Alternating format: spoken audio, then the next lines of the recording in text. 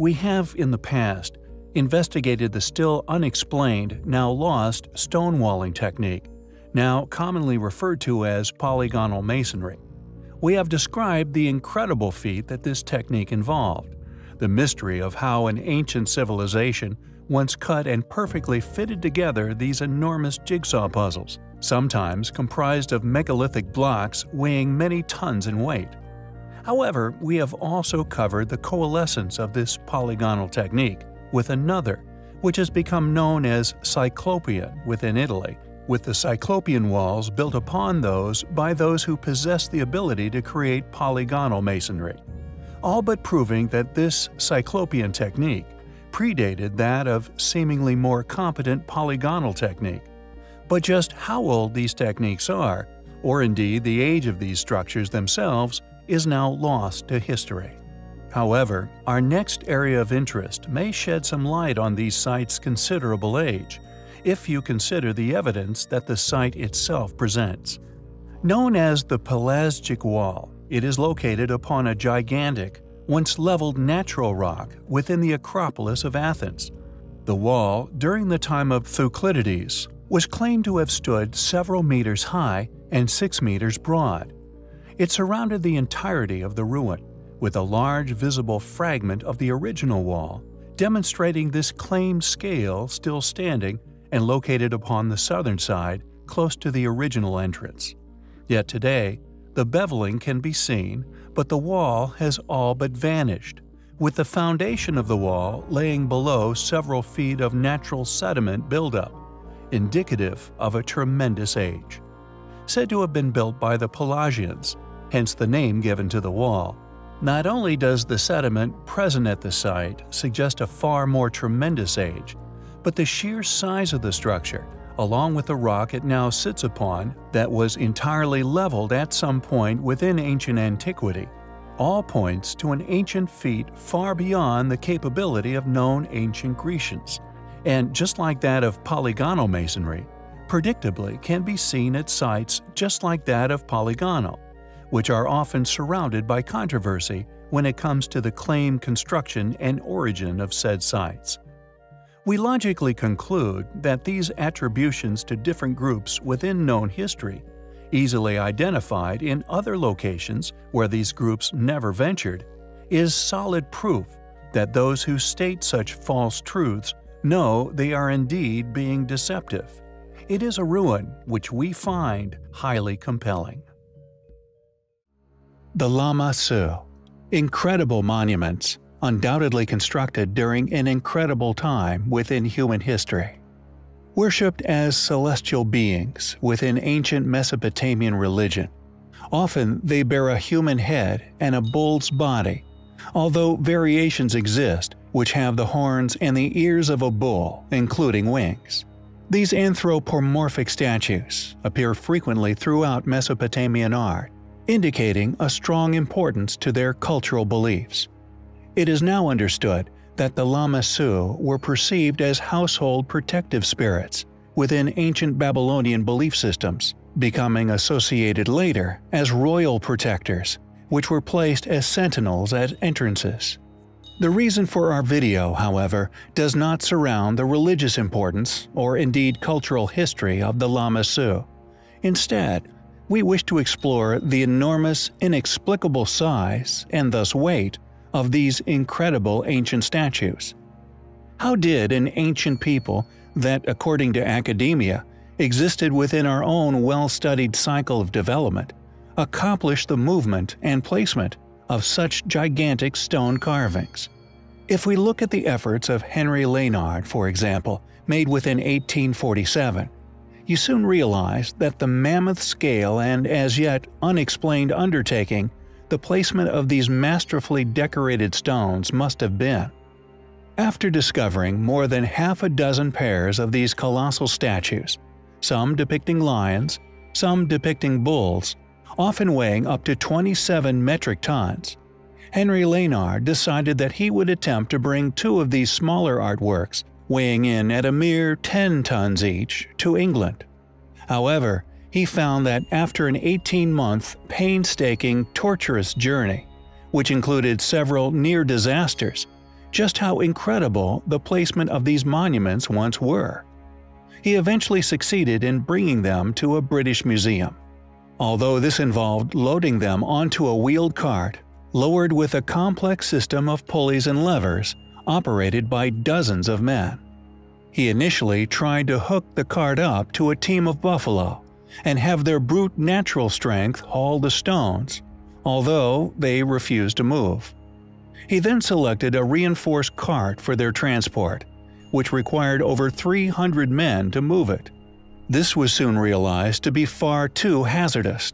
So he then wrestled with and opted for the decision to load them onto a barge. This required well over 600 goatskins and sheepskins just to keep it afloat. After eventually arriving in London, a custom-built ramp was constructed at great expense just to allow the crew of many hundreds of men to haul them up the steps and into the museum itself. An astonishing and clearly exhaustive exercise, which clearly demonstrates the civilization capable for constructing and placing these statues in their original positions were clearly far more capable than our recent ancestors placed a mere century ago. This dramatic sequence of events is clear indication that the national museums involved in the funding and transport of such exhibits, even back in 1847, were more than aware of the astonishing feats these monuments were, yet are seemingly committed to a conspiracy, which we believed is severely limited in accurate chronological events. Although claimed as Assyrian, dating back as far as the 25th century BC, these monuments, we feel, were clearly reused by this culture, possibly due to their astonishing size. Who carved the Lamassu? How did they move statues weighing nearly 30 tons? We feel that these monoliths were left by a lost, once highly capable, advanced civilization. And as such, we find them highly compelling.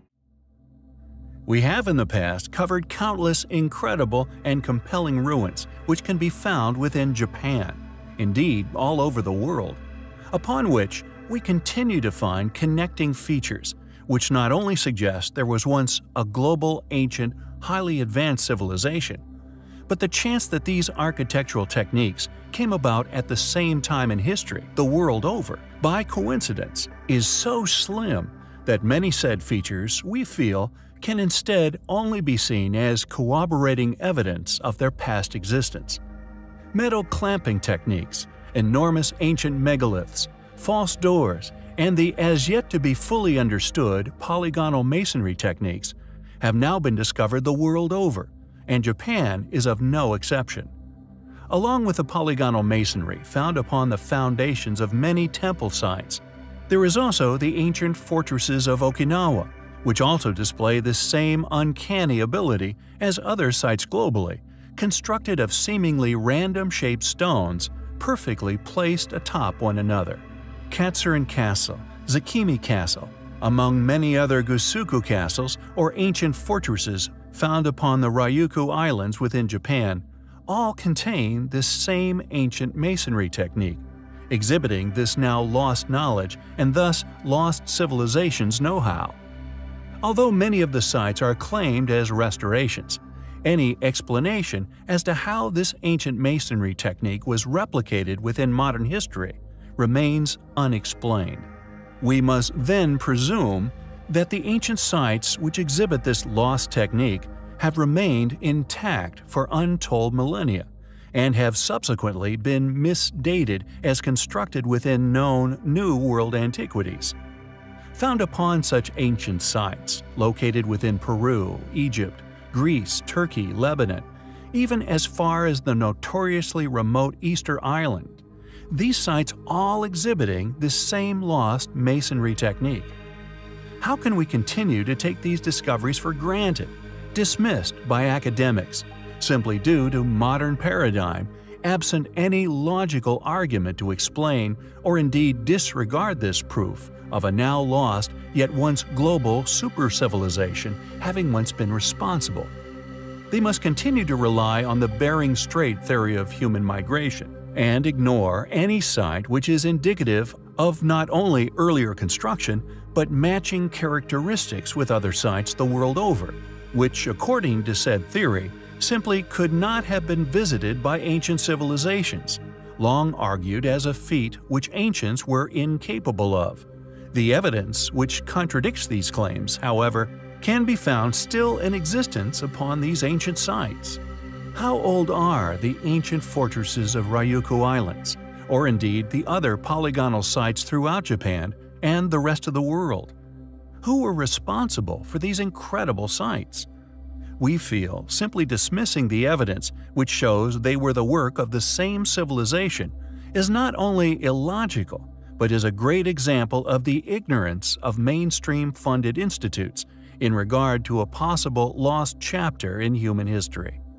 It is a journey of discovery which we find highly compelling. Who built the Bellevue Mausoleum? There are many as yet unexplained ruins which can be found within modern-day Turkey, the temples of Baalbek, the Patera pipelines, among many others. Yet the Bellevue Mausoleum, like the other most astonishing ancient structures to be found here upon our Earth, are quietly overlooked.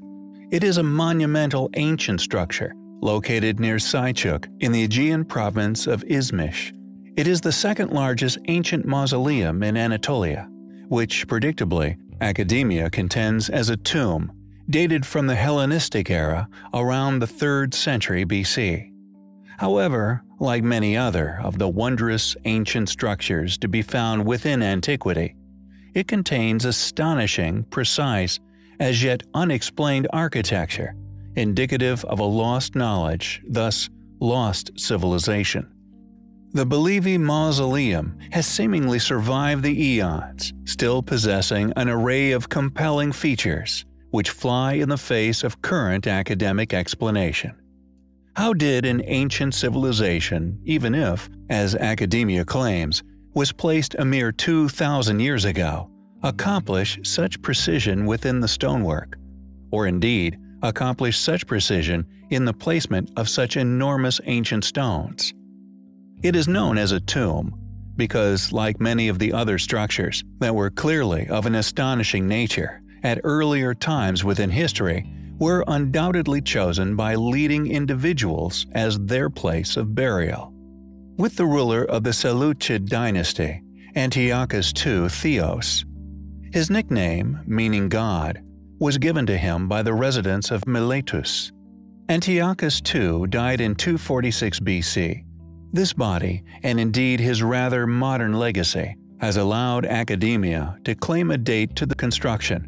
However, the advanced precision techniques involved in its original build are, fortunately, still clear for all to see. Indeed, the Bellevue Mausoleum could have once been the burial site of an important person. Yet we feel that this original individual dates from a time far before anything academia would ever permit the admittance of. The chamber, or sarcophagus of the mausoleum, precisely carved from solid rock, had a square plan with a length of 29 meters and a height of 10 meters. From the outside, the rock obscuring the mausoleum was covered with marble slabs. The marble was traced to a quarry in the vicinity of Ephesus, yet to complete the decorations of the mausoleum, up to 2,500 cubic meters of marble had to have once been excavated. There was also once a second level, surrounded by 28 columns, although over the eons, this has virtually turned to dust. When completed, it would have formed a steep pyramid with a statue crowning its top. Who built the Bellevue Mausoleum? Was it once an elaborate ancient tomb? If so, who was buried there? It is undoubtedly highly compelling. Tokyo's Imperial Palace, home of the Japanese emperor and a place which holds many secrets. Some, it seems, hidden in plain sight for countless centuries. For many years, people have visited this marvelous building, and the perfectly kept grounds it is placed within. What is interesting regarding its historical history is the fact that much of it is hidden and yet to be told. The oldest historical accounts for the palace date back to 1457 AD, when a great warrior known as Ito Shigetsugu built the castle Ito on the site. Ito's clan would perish in the 15th century as a result of uprisings in the Kanto and Ota Dokan regions of Japan.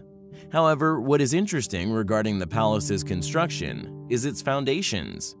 Including the exterior wall, which many now believe was already in existence before the castle's construction, and also the reason the site was chosen all those years ago by the warrior Ito himself. The construction techniques visible in the original construction are clearly evidence of highly advanced building techniques, completed by a clearly highly advanced civilization. And these methods used within the foundations were not replicated throughout the more recent structure, as if forgotten between builds. Additionally, a piece of artifactual evidence was recently covered, a highly compelling building technique which unquestionably links many ancient sites to one another, found all over the world, showing an intercontinental sharing of building knowledge many millennia ago. Known as the missing metal clamps, their carved seats still present upon many of the most ancient stonework at the palace, eroded away metal clamps used to keep the stones firmly in place as they settled over the following years after construction. Present at countless sites across the world, a technique somehow shared worldwide, only differing from country to country in their process of manufacture. The evidence to suggest that the Palace of Japan is in fact built upon a far older and possibly once far more spectacular structure seems overwhelming. Yet questions remain, most obvious of which, who built the structure to begin with? When did they build it? And what was its purpose? Thankfully, the more we understand regarding the perplexing techniques used by this elusive, yet clearly once highly advanced civilization, the more of these ruins we are seemingly spotting, allowing for their study and subsequent preservation before lost forever. Thanks for watching, guys, and until next time, take care. Bosda Cave, within modern-day Turkey, is unquestionably an astonishing place. An enormous cave system that many people simply assume is a natural formation, with select areas quarried out, subsequently used to build numerous ruins throughout the area.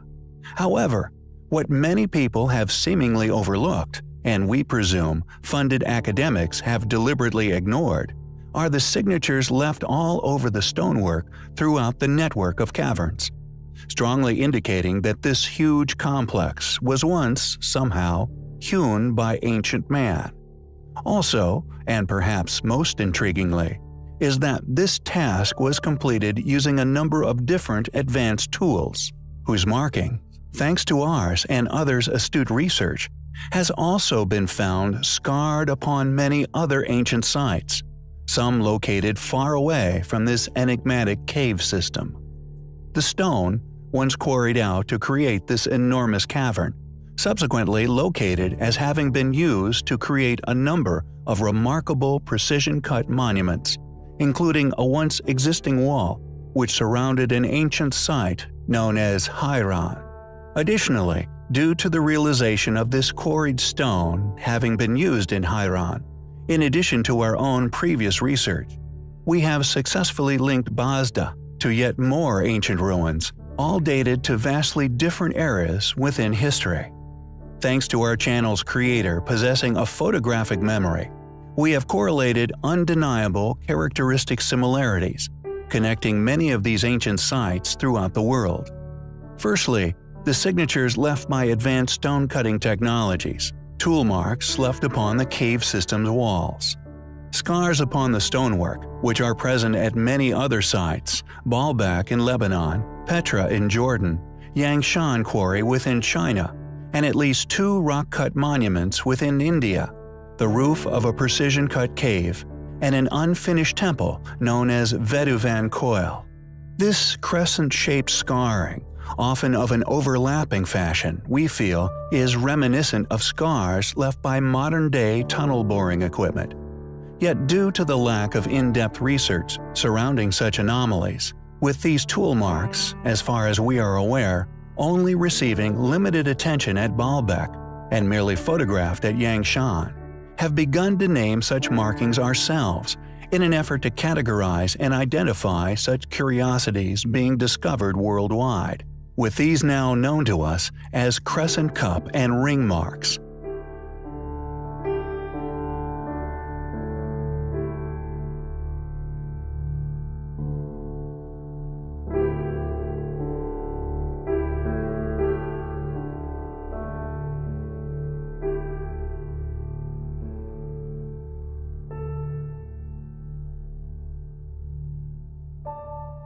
The second form of scarring, found upon much of the cave's roof, now known to us as groove and ridge markings, are distinctly different in form and appearance to the crescent cup and ring marks. These rows of grooved scars, however, are identical to those found in plain sight upon the unfinished obelisk located within Aswan Quarry, Egypt. A stone monument well over 1,000 tons in weight, which has long been academically argued as having been abandoned where it lay, due to a fault line discovered during the quarrying process. However, interestingly, others have presented strong evidence that this crack appeared later within history. A fellow alternative researcher, Chris Dunn, argues within his book Advanced Technology in Ancient Egypt that the crack happened later on in the obelisk's life, and that the monolith was abandoned before the fault appeared. Backing up his claim, he shows that details upon the monument were being engraved over the top of the location of the fault line, an undertaking that would have clearly been illogical. Although he does not put forward a postulation as to why this crack occurred, we believe it may have been due to a shift in the surrounding geography, more than likely a ground-shifting earthquake, not only cracking the obelisk, but possibly due to and accompanied by a cataclysmic event, which quite possibly caused the demise of the civilization, who were liberating the obelisk, thus leaving it unfinished. But I digress. Our focus is upon the scars left by enigmatic, clearly advanced stone-cutting tools, preserved with clarity upon the erosion-resistant granite of the obelisk. These exact markings also undeniably litter the ceiling of the Bazda cave. Additionally, these groove and ridge marks are also found upon the megalithic, often polygonal stonework within Peru, at Cusco, the fortress of Sacsayhuaman, and Machu Picchu, to name but a few. The third set of signature scarring upon the cave stone walls links Bazda Cave to another similarly gigantic artificially created cave system, known as Longyu Caves, located within China. Once an undoubtedly immense excavation, yet the quarried stone from this undertaking has never been located. Millions of tons of stone seemingly vanished from the face of the earth. However, thankfully, the quarried stone from the Bazda cave systems, as mentioned, was utilized and located. However, the civilization responsible for shaping these quarried stones at Haran were unquestionably responsible for several other sites found around the world. YouTube channel New Earth, first linking these curiously shaped stones to Nimad's fortress on Mount Hermon, with Jerash in Jordan, with us continuing this trail of connecting ancient dots, thankfully due to the uniqueness of stonework. Let's compare the Nimrod fortress with this historic city in Jordan, which according to mainstream sources was conquered by the Romans, and they built their typical Roman architecture consisting of columns and so on the top of the older ruins. So here they are assuring us that the Nimrod style large blocks are pre-Roman. Now those very same blocks, when they are in Baalbek, they are telling us it's Roman. In the Temple Mount, they are again assuring us that they are some 2000 years old. In Bosnia, they are telling us they are whatever 3 or more thousand years old, and of course they are built by some obscure unknown tribe, of which even the name they had to fabricate. Enabling us to link the Royal Kurgan in Crimea to New Earth's discoveries, and now to the ancient ruins of Haran in Turkey. Not only can we argue that this cave system was indeed man-made, but is the only site we know of that possesses such an array of these enigmatic stone-cutting technology scars, allowing us to successfully link it to at least 15 ancient sites around the world. The cave itself, Basran, Haran, Baalbek, Petra, Jerash, Yangshan, Longyu, Vetivancoyle, Malmala-Param, Cusco, Sacsayhuaman and Machu Picchu, Nimrod's fortress, and the Royal Kurgan. Possibly many others we are yet to recognize. In conclusion, the vast array of different, as yet unidentified, advanced stone-cutting equipment scars present within the cave, each leaving its own unique signature upon the stone. The shaping of these stones, unique to an unknown civilization's signature handiwork, found worldwide, used within an array of as yet unexplained ruins, academically claim to be of vastly different ages and the work of vastly different cultures. We find it not only clear evidence of academic fallacy, but incredibly compelling.